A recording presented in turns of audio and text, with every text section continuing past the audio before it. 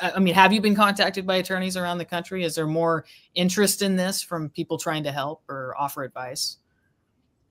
Maybe unwanted advice. Offer advice.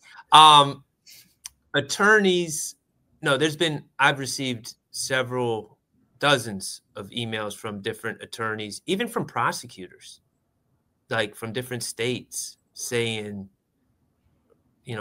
keep fighting, keep pushing, and and congratulatory emails when this came through. Now, advice, if I had hair, I would have pulled it out, because Meghann, I appreciate everyone. Yeah. But gosh darn it, the people, the internet sleuths that acted like I didn't know what was on that drinks video, and acting like I wasn't going to bring it up, and I needed to be told, and I needed to be tagged in every post, and I needed to be called, and voicemail after voicemail after voicemail from every state in the union. And our friend Thugger Daly actually did me a solid. That. Yeah. And he's like, I think Max knows what's on the video. Y'all can stop tagging him. Yeah, let Max cook, I think he said. Yeah. And I was so appreciative of that. I understand the interest, but it was kind of like, wait a second, I'm asking these questions in a way that are leading you to the conclusion, but you don't think I know what the conclusion is. Like, that's why I'm asking these questions. Yeah. And the other thing is, I was kind of thinking I'm holding something in my pocket that maybe the other side might not be 100% on right now. So I'm like, y'all are telling my secret right now on the internet.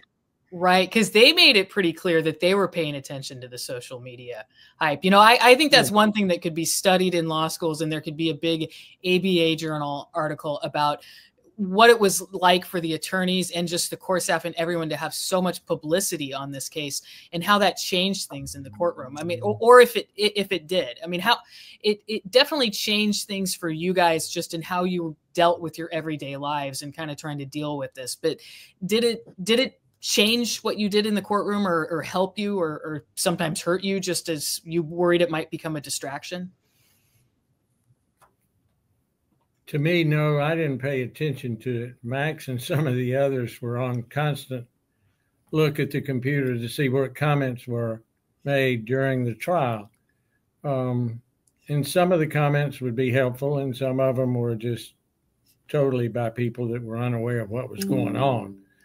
But yeah, it has some influence. It's just the way things are nowadays, is that people do pay attention to social media. And a lot of the trial was all about social media. Oh, it was. Yeah. That the defendants had taken part. It was a huge part. Well, that was one of my disagreements with Shannon, was the different feeds. I liked Law and Crime when things were bad. I like getting the perspective of non-jurors. And, obviously there's a lot of YSL fans, and, that they were always going to say, but there was some people that were more objective. And I like seeing negative comments, because I know what's out there and what I need to worry about. But Shannon, he didn't like seeing negative comments. So he'd always want to get out of more. And I said, Shannon, seeing the negative comments helps us, because we know what we need to do. But that was kind of a funny thing. But yeah. How did the clients and Shannon and keep up with all the coverage? Was there, because I mean, we saw you guys at the defense table, and like you said, there is a legitimate legal strategy to reading these comments. It's not like you're just screwing around on the internet when you're doing that. So did you have set times that you would kind of do updates, or was it just periodic that you would look at things? We would just look at things periodically. Yeah. Gosh. When you're not actually talking or cross-examining or presenting evidence or anything like that, and you got time, and there was a lot of kind of off time when we knew what the witnesses were going to say, and what cross-examination would be, that we had to watch the trial and see the comments. And so, yeah, it was helpful. And Shannon was especially, it's kind of boring sometimes to him. And so he would be active in the part of, in telling us things that they're saying, or what do you say about this? But we let him do that because that's what he's used to. Yeah. And plus, they were receiving nothing while in the jail, no newspapers, no updates, no news. So it was kind of refreshing for him to be able to watch something.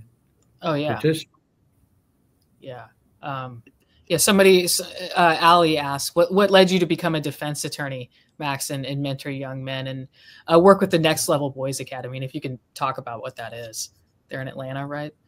Right. So the first part, what led me to become a defense attorney, I was one of those people that went to law school and I didn't know any lawyers, and I didn't have it figured out. And I just couldn't see myself sitting in an office all day. That's just not me. I think people have seen my nervous energy and kind of the energy I walk around with, and I have trouble sitting still. So that wasn't really going to work. And then, I think I told you this last time. In college, I just, the sweetest kid, the most humble kid, got charged with a federal crime. And, all of a sudden we're playing basketball in the gym, and he's got a ankle monitor on. And like, what? He got charged with and this is just a computer geek.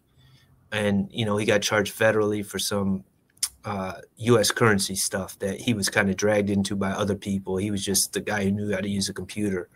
And so I just thought that was very unfair. And that's kind of made me start thinking about criminal defense.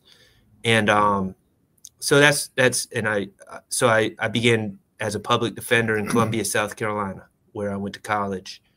And, I took the job very seriously. Next Level Boys Academy, I've been working with them for probably about 5 years now. And I'm a strong believer in, be the change, don't talk about it, take action. And Mr. Gary Davis, who heads that program, he's just someone that's taken upon himself to not talk about it, but get young people together that have some challenges, a lot of them with the legal system, and just talk through things and build a sense of camaraderie and love and positivity. And so I love being part of that, and just trying to make the world a better place.